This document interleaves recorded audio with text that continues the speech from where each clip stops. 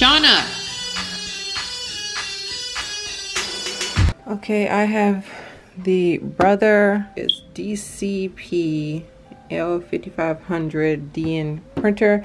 I don't want to show, well, usually these printers only come with one tray, but I want to show you how to set up two trays. Settings up here. We're going to go to tray settings. Okay, so tray number one, it's already on. Wait, can you see this? Focus. Okay, tray number one is already on paper, letter, which is cool. But tray number two, I need to set to legal. Okay, come on, stop it. Okay, there it is. So tray number two is now set to legal. So booyah, this tray right here. Okay, I just set this tray to legal. This tray right here, that tray, the MP tray refers to this right here. You can load papers right here, but typically when you do it right here, you only want to do like invitations, cards, business cards, stuff like that. That's where you don't really want to like really print or load paper from here. So tray one and then tray two down there. So these are this is my printer.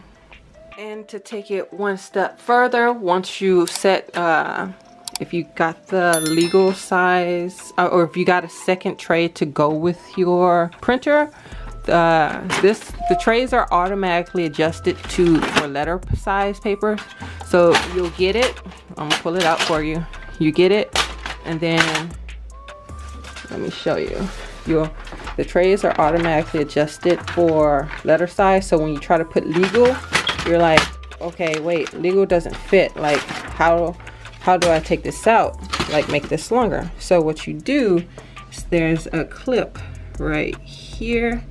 This is where it needs to be. This clip needs to be here for legal size. So you press this clip in, and as you press this clip in, you pull this out, and then it'll snap. Okay, it's hard to do this with one hand. Yeah, it'll snap into place. Then you bring this out all the way down to legal, because before it was up here, it was closer up here, and now you bring that up. Well, technically before it was down here where the letter is, but you want it to be the legal size, and then boom, now your legal size paper. I don't like that one, that was wrinkled. But now, hold on, let me pull this out. Now your legal size